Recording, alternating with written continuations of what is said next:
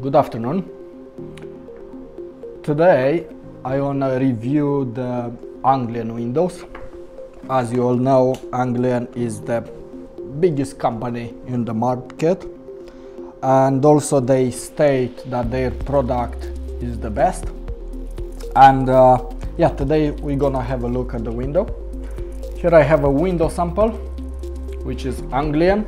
If I turn it around, you'll see their mark. So this is the original window sample of their products.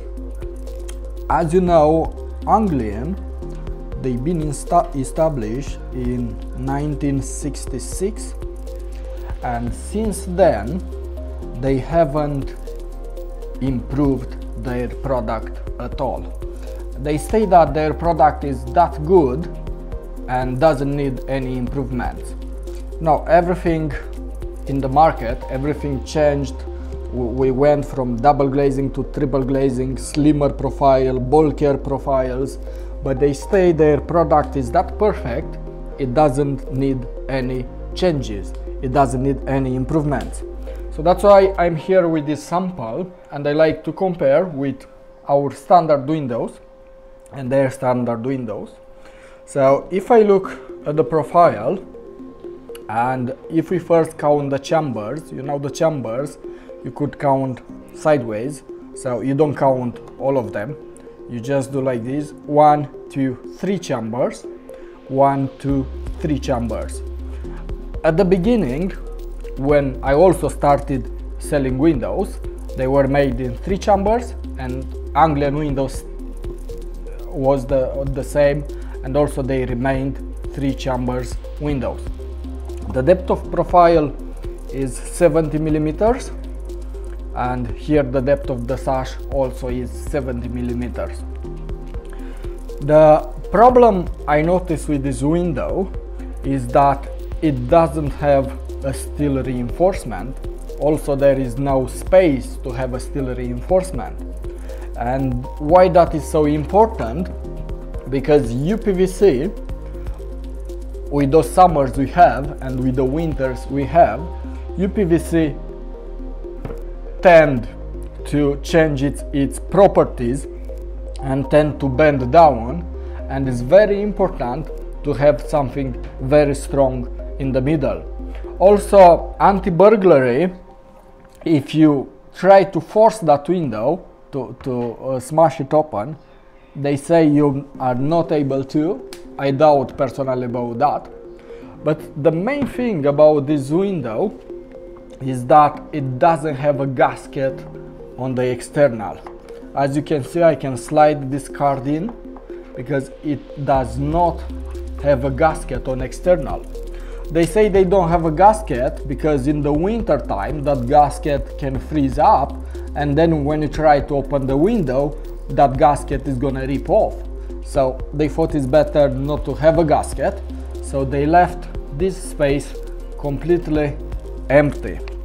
Well, I have a big problem with that, because don't tell me here is not gonna enter any air, wind, rain, humidity and everything you might want.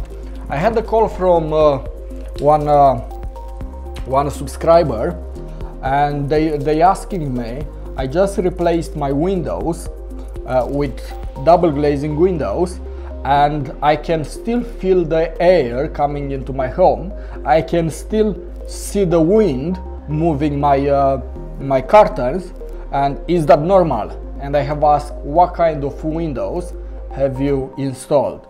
Because if you install those kind of windows, there is no way the humidity and the air wouldn't go through. Here I have the mobile window, which has the frame and the sash, the frame being the fixed part and the sash being the mobile part. Here I have the triple glazing one.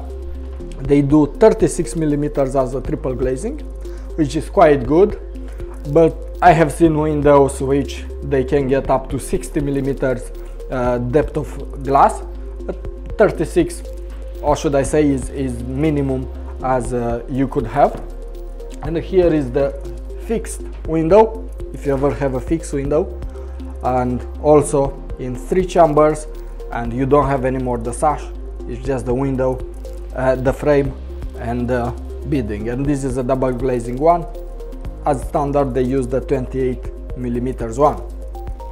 Now I'm going to turn out just to see the difference with just one of our products, and this we call that Rehau Sinego or Rehau 80mm, because it does have 80mm depth of frame. And if we count the chambers, and remember each of them has a roll, and if we count the chambers, there are 1, 2, 3, 4, 5, 6, 7 chambers instead of 3. And if you count the chambers on the sash, also you have 1, 2, 3, 4, 5, 6, 7 chambers on the frame, 6 chambers on the sash. As a depth you have 80mm, and very important, you have the rubber on the inside, you have that rubber, that gasket on the middle, but you also have a gasket on the outside. What would be the point for me to have that thick window, 80mm or 70 or whatever the depth of frame, if my window only insulates from here to here? Because not having that gasket, that means here my window doesn't insulate, but will only insulate from here to here. So it's very important to have another gasket. And also, as you may see, they come as standard with steel reinforcement. Why is steel reinforcement very important? Because of course, if someone try to break in, they won't be able to. But if you don't have the steel reinforcement, you could easily, and I'm not talking now about Anglian window specifically, but any window which doesn't have a steel reinforcement inside, you could easier, let's say, you could easier just force that open, and the UPVC is gonna bend, and the locking point is gonna come out, and you'd be able to open the window. And I repeat, that is with every casement window which doesn't have a steel reinforcement inside is easier to break in than the one which does have. Now another very important thing is the glass pack. As I said, we don't do 36, but we do 40mm, we do 42, 44 and up to 60mm. Why is that important? Because as bigger the gap between the two pieces of glass is, as more argon insulation you could have in, and that's better the U value gets. And yeah, of course there are many types of windows. We do, as I say, from 70mm to 92mm depth of frame, and the glass we do from 40, which is minimum for triple glazing, and that goes to 60mm. Now another thing to consider is that when you approach Anglian, or if you go to their website, then they will offer you a scrappage scheme, which means they will give you money back, about £1,000 or more, if you let them recycling the old windows. But what they do with the old windows, they have their on-site facility, and you can read that on their website, and they take that windows, your old windows, and they make new windows for you from that material, or for the next customer, because their product is about 80%, as far as I know from the training they gave me, is about 80% all recycled. So all the non-visible material, all of that is recycled material. All of that is recycled material. So what is brand new is just the faces, but the middle, the strength of the material, the mass of the material, the bulk of the material, that is from recycled material, which obviously is good to recycle. But if you recycle bottles of water, just recycle them into chairs, but don't make bottles of waters again from that. If you recycle UPVC windows, is a very good thing, but don't make UPVC windows out of them, because they already lost all their properties.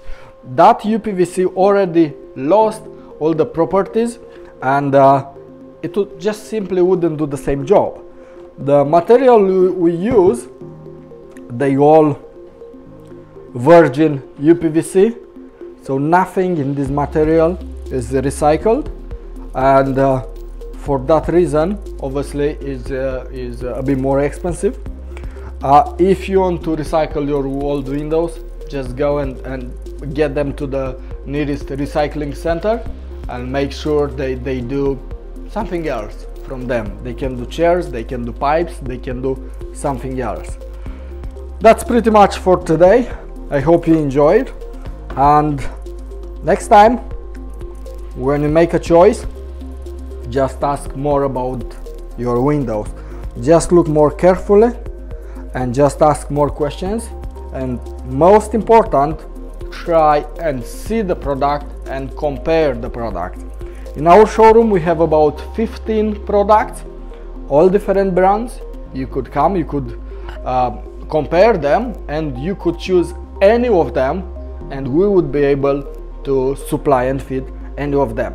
Whatever you buy, but make sure you make an informed decision and make sure you buy the right thing.